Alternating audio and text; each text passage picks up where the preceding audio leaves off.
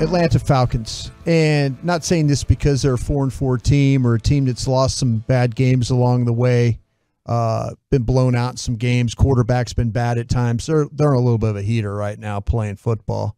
And they're not going to scare you with their skill guys. The only skill guy that's really going to scare you is Kyle Pitts. Now, I say this in a way. You better not disrespect my fantasy running back. He's carrying me to a championship right now. I'm just on the outside. The outside. Okay. Because I think, like, to me, that this is a team that's we've always talked about the Julio Joneses and stuff like that. They just don't have that anymore, you know. And really they're in kind of a little bit of a bind with that, because they've also, you know, having to deal also with with Calvin Ridley being out, with, you know, and dealing with the things that he's having to, and nothing but the best to him. Hopefully he gets those things squared away. But I will say this, though. I'll say this. This football team, they're going to come after you when it comes to this offense. And really it does start with Matt Ryan and what he is able to do throwing the football. He's going to stand in the pocket. He's not going to be afraid to take a hit. If he has to take a hit, he'll get rid of the football. He is not going to let you sack him. In the last couple of games I watched the New Orleans game and I watched the Carolina game, his movement in the pocket has actually been pretty impressive for a guy that's been in the league as long as he has. So if you're the Cowboys, get him on the ground if you get the chance, because he will find a way to extend plays. He will find a way to squirt forward and get first downs. You know, the last thing you need him to do is to juke somebody and make somebody miss. The Cowboys have had a problem with tackling last week. Don't let Matt Ryan, beat you like running around. I'm not saying we don't need any Jeff Heath versus Jared Goff moments out there. Okay, it was a long time ago. I'm sorry, it sticks with you. I'm just telling you, though, that Matt Ryan is capable of making you miss and getting first downs, and it's impressive how he does it. But I just think that to me, and Jeff's right, Patterson makes a difference running the football. Well, the greatest kick returner of all time is now a running back. Yeah. They finally figured out, you're not a receiver. So at like age 30, he's become a weapon, because they're like, no, line up here. Yeah. When we throw it to you, we're going to throw it 8 feet, and then you just run. That's what we're going to do. He's like a supercharged Ty Montgomery. Well, you know, and it's funny because if you talk to people in Atlanta about him, they give this Dave Ragone, who's a coach on their team, a lot of credit because he was with him in Chicago, and he kind of got him going as a running back last year. And that's kind of what they, and even the scouts in Atlanta say, hey, we didn't expect this, but because we've always pigeonholed him as a wide receiver, special teamer, mostly because of his ability to know the offense and stuff like that. But they'll tell you, man, this guy is a football player. He's matured. That's really something that they've kind of pointed to. He still makes mistakes, but when the ball is in his hands, things really do happen. And that's when you watch the tape. I was talking back and forth with the Falcon scouts about it, and I'm like, man, this guy how did you do this? And it's kind of like the same thing of like, how did Dan Quinn come up to say, oh, wait, Micah Parsons needs to play defensive end? Sometimes some coaches have a vision for a player, and this Dave Ragone, who's on the staff with them in Atlanta, has the vision for the player. And I'll tell you another thing about him. Whoever the kicker is for the Cowboys this week, you better make sure that ball goes out of the end zone, because this guy will take it 4 deep and come at you from there. So he's always going to play for field position, stuff like that. Like I say, you need to worry about him. You need to worry about Matt Ryan. You need to worry about Kyle Pitts.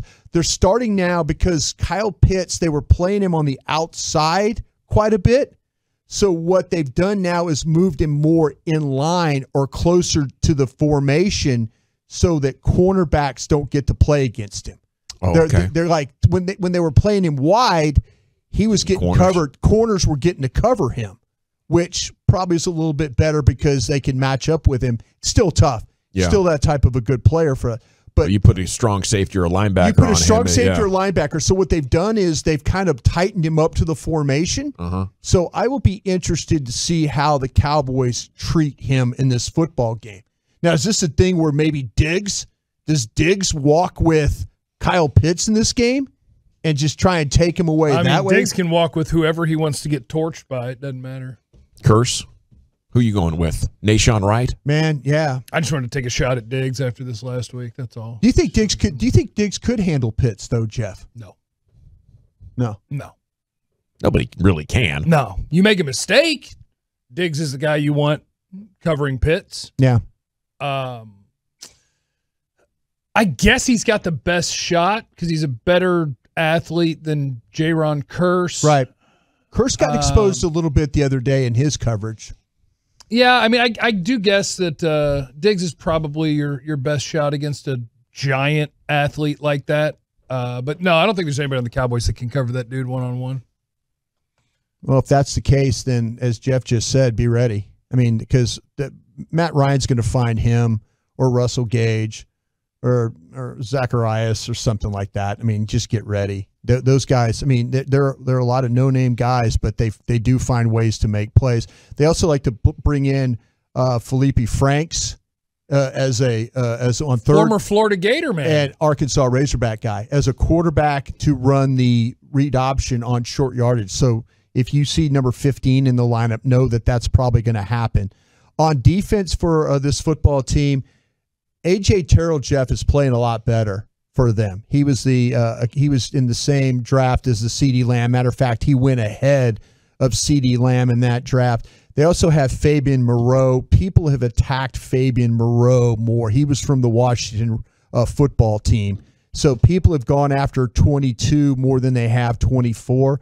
That seems like your best path for maybe making some things happen. Linebacker, Deion Jones is the guy that I think you really, really have to worry about. They like to put linebackers to get pressure. They like to put linebackers in both A gaps. And then they either run the A gaps to try and force you to handle that, or they'll like run one through and drop. So when you see these two linebackers lined up in the double A gaps, the Cowboys have got to kind of be ready. I think with Connor Williams and then with Broaddus at center, I think you're going to see some A-gap pressure in this game to try and get to Dak Prescott. Grady Jarrett, I think, is their best defensive lineman as far as when it comes to pass rushing. But like I said, they practiced today. Actually, he was back off the IR, Dante Fowler.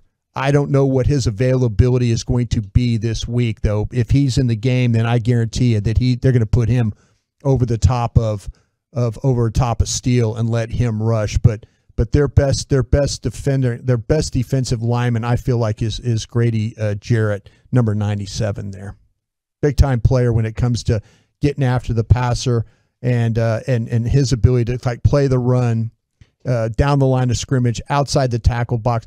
I'll tell you what, the Saints had some success running the ball on him because they were able to get like those hats on hats. Because what happened in that game, too, their linemen, they were trying to slant the front. And when I mean slant the front, like they were trying to guess which way they were slanting to the strength.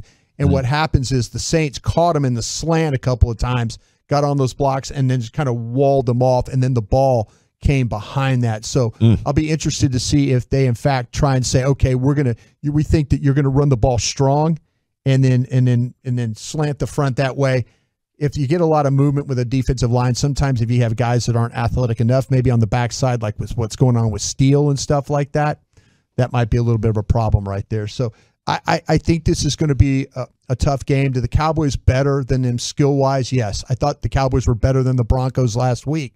But I think with Matt Ryan at quarterback and then like Pitts and Patterson and guys like Jarrett and stuff, Jones, the linebacker, and Terrell, this is going to be probably a little bit closer game than that 9.5 point spread is indicating right now. Ooh, look at that, Brian, going against the spread for you here at the tail end of a little bit of a film study. If they hadn't lost to Denver in the way they did and you looked at this game, would you feel the same way? I feel like, though, I always look at every game and the opponents and how they match up.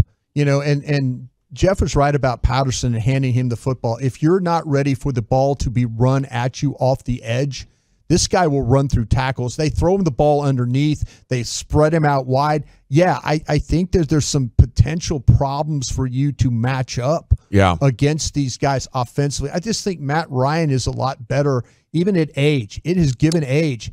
Still got it a little bit. Still got it a little bit, yeah. Well, good for him. I know since they fell apart in the Super Bowl, people have predicted them falling completely into the cellar multiple times, and then they have these bounce-back type of swings, and I think we're in the middle of another one right here.